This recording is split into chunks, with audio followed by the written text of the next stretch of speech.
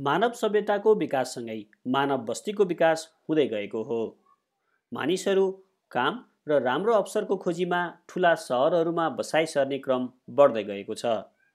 बसाइ सराईको चाप सहरी क्षेत्रमा व्यापक छ। सहरहरूमा बढेको अव्यवस्थित सहरीकरणले धेरै समस्याहरू ल्याइरहेका छन्। विशेष गरी ऊर्जा, पानी र फोहोर व्यवस्थापनको चुनौती हरेक सहरहरूमा बढिरहेको छ।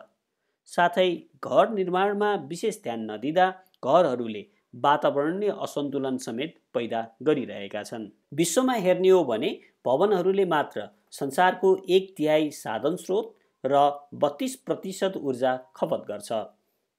विश्वव्यापी रूपमा भवनहरूले विश्वको 30% हरितगृह ग्यास उत्सर्जन गर्छ, जसले विश्व तापक्रम बढाउनमा मद्दत पुर्याउँछ, साथै जलवायु परिवर्तनमा टेवा पुर्याइरहेको छ। यसको सबैभन्दा बढी असर नेपाल जस्ता अति कम विकसित मुलुकहरूले झेल्नुपर्ने हुन्छ। तर हाम्रा पुराना घर निर्माणका प्रविधिहरूलाई आत्मसात गर्ने हो भने हामी वातावरणीय अनुकूलित घर निर्माण गर्न सक्छौँ। यस्तै नमुना घर काठमाडौँको बुढानीलकण्ठमा हामीले भेट्यौँ। बुढानीलकण्ठका हेमेन्द्र बोहरा आफ्नो 5 जनाको परिवारसहित एउटा आधुनिक माटोको घरमा बस्नुहुन्छ। आधुनिक यो अर्थमा यस घरमा सबै खाले सुविधाहरू रहेको छ। यो घरको विशेषता भनेको जाडोमा न्यानो र गर्मीमा चिसो हुन्छ। वातावरण अनुकूलित घर, तर यसका लागि कुनै थप ऊर्जाको प्रयोग गरिएको छैन। घामको प्रकाश र त्यसको रापलाई प्राकृतिक रूपमा यस घरमा प्रयोग गरिएको छ। त्यो कन्सेप्टलाई चाहिँ त्यो प्यासिभ सोलर डिजाइन भन्छ के। बेसिकली त्यो सनलाई युज गर्ने हो हैन। प्यासिभ किनभने अरू एक्टिभ कम्पोनेन्टहरू छैन के, अरू एक्स्ट्रा एनर्जी युज गरेर हामीले त्यो सनलाई युज गरेका छैन के। नेचुरल जुन आउँछ नि त्यसलाई नै क्याप्चर गर्ने हो। अब त्यसमा सबभन्दा त के हो भने एउटा त घरको यो ओरिएन्टेसन, त्यसपछि चाहिँ अनि यो ओभरह्याङ। विन्टरमा त घर के अरे भित्र छिर्न दिने, तर समरमा त भित्र छिर्न दिनु भएन नि हैन। यो ओभरह्याङले चाहिँ त्यसको काम गर्छ कि यो मिड सेप्टेम्बरदेखि चाहिँ घाम भित्र छिर्न थाल्छ हैन। अनि डिसेम्बर 22 मा म्याक्सिमम भयो।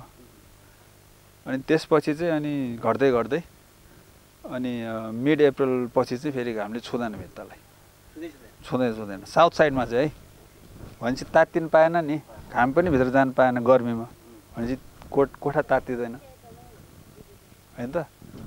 अब यो इस्ट र वेस्टमा त घाम लाग्छ, फेरि बिहान घाम त लो एङ्गलमा आउने भयो, बेलुका घाम पनि लो एङ्गलमा। सो त्यसमा पनि अब तपाईँ अरू सेडिङहरू राख्न सक्नुहुन्छ कि बिरुवाहरू रोपेर। हामीले भर्खर रोप्न थालेका छौँ। खास गरी वेस्टतिरको घाम चाहिँ समरमा बेलुकाको घाम चाहिँ त्यो धेरै हिट आउँछ कि, त्यसलाई चाहिँ ब्लक गर्नुपर्छ।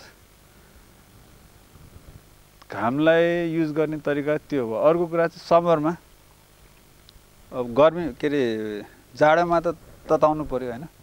सो सकेसम्म घामलाई युज गर्ने। गर्मीमा चाहिँ सकेसम्म घामलाई चाहिँ भित्र छिर्न नदिने। घर निर्माणमा मात्र होइन, बोहराले दैनिक काममा समेत ऊर्जाको सदुपयोग गर्नुभएको छ। सोलर पानी र सोलरबाटै घरमा बिजुलीको खपत गरिएको छ। अहिले चाहिँ एकदम 11 बजे नै हाम्रो ब्याट्रीहरू फुल हुन्छ क्या। त्यसपछि त त्यो वेस्ट हुन्छ हैन। अब त्यो इन्भर्टरमा अब त्यो ग्रेडमा बेच्ने सिस्टम त छ, तर मिल्दैन, किन्दैन एनिएले, नत्र बेच्नु पनि हुन्थ्यो उल्टो। यस्तै वातावरण अनुकूलित घर बनाउने अवस्था छैन भने पनि तपाईँ आफ्नो घरभित्रको ऊर्जाको खपत कम गर्ने अनेक उपायहरू खोज्न सक्नुहुन्छ। ऊर्जा कम खपत गर्ने अर्को उपाय हो सोलर प्रविधिको प्रयोग गर्नु। आधुनिक घर र घरभित्रका बिजुलीका उपकरणहरूलाई सोलरबाट प्राप्त हुने ऊर्जाबाट चलाउन सकिन्छ।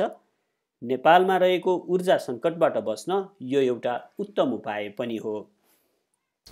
अब त्यो चाहिँ नि एउटा त के भन्नु भन्दा युजेबिलिटी भन्दा नि अब एउटा चाहिँ नि कस्ट अफ चाहिँ नि कन्भिनियन्स भन्नुहोस् न हैन। त्यो एउटा अब त्यसलाई चाहिँ कस्ट अफ कन्भिनियन्सलाई चाहिँ अब कसरी तपाईँले चाहिँ नि त्यो मूल्याङ्कन गर्नुहुन्छ, त्यो त सक्नुहुन्न नि है। भने बेलामा बत्ती छ, बत्ती चाहिँ गयो भनेदेखि चाहिँ नि मेन लाइन गयो भने तपाईँलाई चाहिँ अँध्यारोमा बस्नु परेन इत्यादिले गर्दाखेरि त्यो त धेरै ऊ छ नि, सुविधाजनक छ नि। अनि टिभी पनि अब तपाईँले चाहिँ 24 घण्टा हेरे पनि भयो। अब भनाइअनुसार चाहिँ 5 घण्टा सनलाइट भयो भनेदेखि त यो ब्याट्रीहरू चार्ज हुन्छ भन्छ होइन। सोलर वाटर हिटर राखेँ मैले करिब चाहिँ 30-35 वर्ष भयो हेर्नुहोस् है। अब त्यो त एकदम मैले के भन्छु भनेदेखि त्यो चाहिँ नि एकदम आवश्यक चिज क्या। अब त्यो एकचोटि इन्स्टल गर्यो, त्यो बेला मैले इन्स्टल गर्दाखेरि कति अब त्यो भनौँ 30-35 वर्ष अगाडि त्यस्तै 30,000 जति पर्या होला है। 30,000 जति पर्याछ। बिचमा मेन्टेनेन्स भनेर अहिलेसम्ममा मैले खर्च गरेको त्यस्तै होला 5-10 हजार भन्दा बढी छैन। त्यो हरेक 3-4 वर्षमा त्यो पेन्ट गरिदिनुपर्छ, त्यति नै हो। सोलर इनर्जीको जुन डिमान्डहरू बढ्न थाले, फिलामेन्ट ल्याम्पहरू त्यतिकै रूपमा इराडिकेट भएर गए। अनि सोलर इनर्जी सँगसँगै हामीले लेड ल्याम्पका कुराहरू ल्याउन थाल्यौँ। सुरुमा त लेड ल्याम्पका कुराहरू आएका थिएनन्। सुरुमा फिलामेन्ट ल्याम्प, त्यसपछि फ्लोरोसेन्ट ल्याम्प जसलाई हामी ट्युबलाइट भनेर भन्छौँ। ट्युबलाइट पछाडि CFL compact fluorescent lamp, CFL पछाडि अहिलेको नयाँ जमानामा लेड लाइटहरू युज हुन थालेको छ। जुन चाहिँ लेड लाइटहरू युज भइसके पछाडि पहिलेको तुलनामा तपाईँको 11 वाटको सिएफएलले दिने इल्युमिनेन्स जुन भनेर भन्छौँ लाइटिङ, त्यसलाई तपाईँको 3-5 वाटको लेड लाइटले मजासँग त्यसलाई कम्पिट गरिसकेको अवस्था हो। नियमित बिजुलीको खपत कम गर्न नयाँ र कम ऊर्जा खपत हुने बिजुलीका सामग्रीहरूको प्रयोगबाट पनि गर्न सकिन्छ। घरमा विभिन्न किसिमका उपकरणहरू जस्तै TV, refrigerator, rice cooker, microwave, induction heater, पानी तान्ने पम्प आदिको प्रयोग हुन्छ।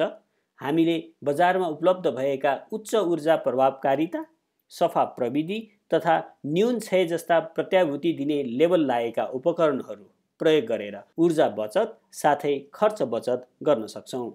बजारमा विभिन्न किसिमका लेबल भएका उपकरणहरू उपलब्ध छन् र ऊर्जा बचत सम्बन्धी लेबल हेरेर ऊर्जा प्रभावकारी उपयोग र बचतबारे सजिलै जानकारी लिन सकिन्छ।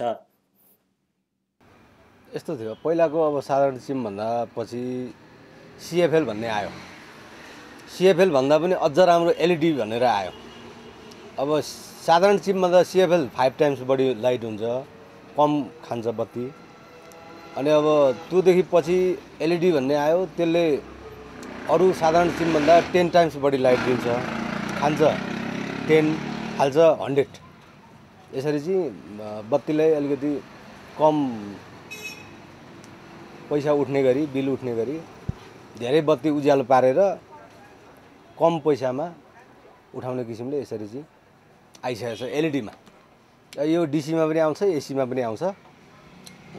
ब्याट्रीबाट डाइरेक्ट सोलरबाट बाल्न पनि मिल्छ, लाइनबाट बाल्छु भन्दा पनि मिल्ने आइसकेको छ। यस्तै यस्तै टाइपको छ। सुरुमा अलिकति बढी पैसा पर्छ, पछि त धेरै कुरो सेफ हुन्छ, पैसा बचत हुन्छ। हामीले चाहिँ अहिले यहाँ भर्खर स्टार्ट गरेको अफिसमा चाहिँ पहिला हामीले यो फ्ल्याट लिँदाखेरि चाहिँ अर्कै लाइट्सहरू थिए, सिएफएल र टङ्गस्टनको मिक्स थियो।